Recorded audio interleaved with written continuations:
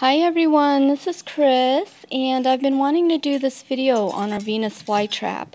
And when I say our, it's actually my son's, but I do help take care of it because this plant totally intrigues me.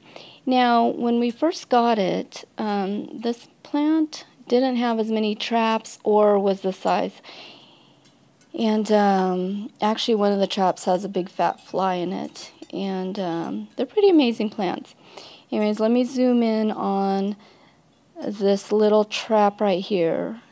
That's the size, this little trap on the left, that's the size all the traps were when we first bought this plant. So they are fast growing plants, and they're pretty easy to care for.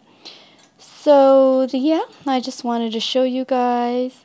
I will be doing updates because I don't know, I just love carnivorous plants. But hope you enjoyed, and I will talk to you soon. Bye-bye.